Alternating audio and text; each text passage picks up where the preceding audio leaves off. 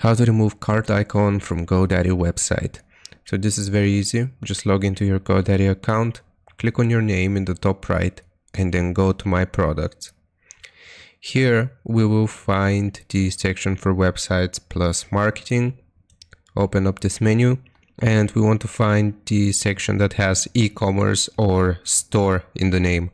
For me, it's going to be this one. Click on Manage. And now what we need to do is basically just access the website editor. So click on Edit Website. And if you have the cart icon here, but you want it removed from your page, what you have to do is basically go page by page here and remove the shop if you have it on other pages. Like this. So for example, here I have the shop page. And if I click on the cogwheel or the gear icon and I delete this page, delete, then as you can see the cart icon disappears and it's gone from all pages. So that's how you do it. I hope this helps you out. Leave a like and sub, and I'll see you next time.